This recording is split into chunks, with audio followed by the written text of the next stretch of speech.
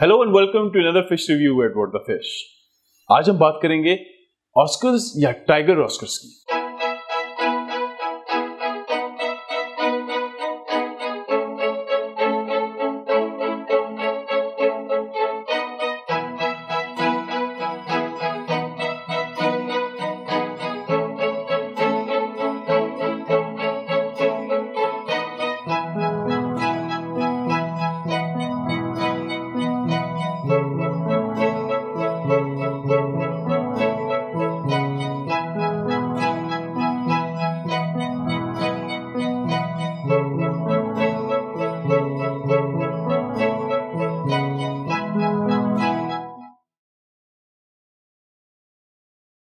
Oscar एक aggressive cichlid है।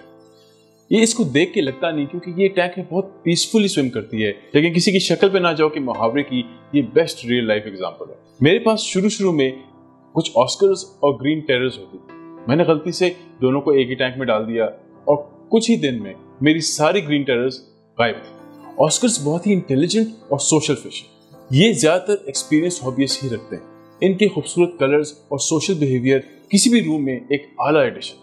आइए इसका केयर चार्ट देखते हैं। ऑस्कर्स टेम्परामेंटली एक मॉडरेट फिश है, यानी ये सेमी एग्रेसिव है और कभी कभी अपनी टेरिटरी डिफेंड करने के लिए लड़ती है। मतलब हर वक्त ये लड़ती नहीं रहती।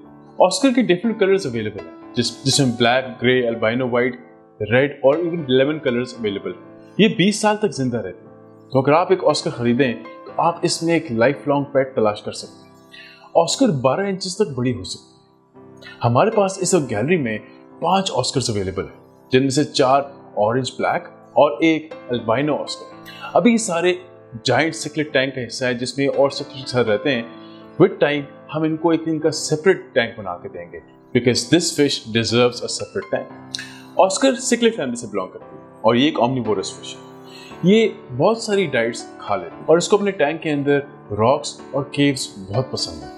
ऑस्कर साउथ अमेरिका से बिलोंग करती है और ये ज्यादातर साउथ अमेरिका के रिवर्स में पाई जाती है, जैसे Brazil, Colombia, Peru, French Guiana और बहुत सी अदर कंट्रीज। कुछ ऑस्कर्स चाइना में भी पाए गए हैं, लेकिन ये ज्यादातर वो ऑस्कर्स हैं जो कि हॉबीज ने रिलीज किए हुए। ऑस्कर्स एक टेरिटोरियल फिश है। ये अपनी टेरिटरी को एग्रेसिवली डिफेंड करती है। अगर कोई फिश इसकी टेरिटरी में घुसने और बरो बनाने की कोशिश करे तो ये उसको एग्रेसिवली डिफेंड। ऑस्कर फिश का सोशल बिहेवियर देखने वाला होता है। ये अगर एक ग्रुप में हो तो ये एक पैक बना लेते हैं। हर पैक का एक डोमिनेंट मेल होता है और उस ग्रुप की सबसे अट्रैक्टिव फीमेल जो होती है ये उसको डिफेंड करता है। ये ज्यादातर टैंक के मिडिल लेवल में स्विम करते हैं और खाना ढूंढने के लिए सबस्ट्रेट को खोदते हैं और प्लांट्स को उखाड़ देते हैं। इसलिए इसकी एग्रेशन को कंट्रोल करने के लिए टैंक मेट्स और टैंक सेटअप दोनों बहुत जरूरी है। ऑस्कर फिश की वाटर पैरामीटर सिंपल है। इनको 24 to 28 डिग्री सेल्सियस का पानी अच्छा लगता है। पीएच को 6.5 to 7.5 पे मेंटेन करें। केएच 5 to 20 होना चाहिए और जीएच एंड टीडीएस को मॉडरेट रखें। इसको स्ट्रॉन्ग वाटर करंट पसंद है, इसके लिए आप एक पावरफुल फिल्टर या वेव मेकर यूज करें। ऑस्कर एक ओमनिवोर है। ये ज्यादातर सब कुछ खा लेती है। ये dead plant matter, shrimps, insects और आपके नॉर्मल पेलेट्स भी खा लेती है। सो इसको फीड करना कोई इतना मुश्किल काम नहीं। याद रखने की बात यह है कि इसकी डाइट में मटर के दाने और पालक के पत्ते जरूर शामिल करें ताकि इसको डाइजेस्टिव इश्यूज ना हो। ऑस्कर फिश की सबसे प्रोमिनेंट डिजीज है वो होल इन द हेड की डिजीज। ये डिजीज इस फिश में सबसे क्रॉनिक होती है। इस डिजीज में ऑस्कर के हेड के अंदर एक होल हो जाता है और वो बहुत तेजी से फैलता है। हम डिजीजेस के ऊपर एक अलग सीरीज स्टार्ट करेंगे, लेकिन अभी के लिए ये सिंपल स्टेप्स फॉलो कर सकते हैं। एक, अगर आपके ऑस्कर को होल इन द हेड हो जाए तो उसको क्वारंटीन टैंक या हॉस्पिटल टैंक में शिफ्ट करें। टैंक के टेम्परेचर को 30 डिग्री सेल्सियस तक रेस कर दें। एंटीबैक्टीरियल और एंटी फंगल मेडिसिन से ट्रीट करें और रोज वाटर चेंज करके फ्रेश मेडिसिन यूज करें। साथ ही साथ अपनी ऑस्कर को ग्रीन पीस या मटर के दाने फीड करें। ऑस्कर्स की ब्रीडिंग एक मुश्किल मरहला है। ये पार्टनर्स ढूंढने में इंतहाई पिकी है, तो ये इतनी आसानी से पार्टनर्स ढूंढ के मेटिंग नहीं करते। अगर आपने ऑस्कर्स की ब्रीडिंग करवानी है तो ऑलरेडी एस्टैब्लिश्ड पेयर खरीदें या 4 से 5 छोटे ऑस्कर्स खरीद कर उनको बड़ा करें।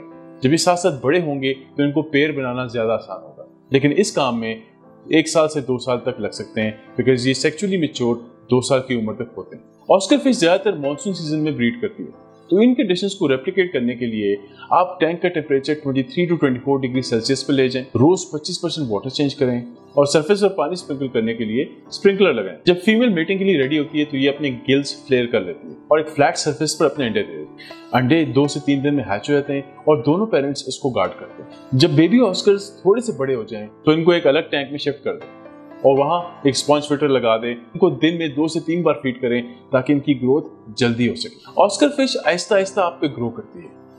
ये एज ए बेबी तो इतनी खास नहीं होती, लेकिन जैसे जैसे ये बड़ी होती है ये आपके साथ अटैच होना शुरू हो जाती है और आप भी इसके साथ अटैच होना शुरू हो जाते हैं। अगर आप गोल्डन सेवरम सिकलेट के बारे में जानना चाहते हैं तो यहाँ क्लिक करें।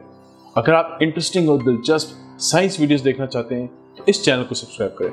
आज के लिए इतना ही, मिलते हैं अगली वीडियो में। तब तक के लिए take care and bye bye.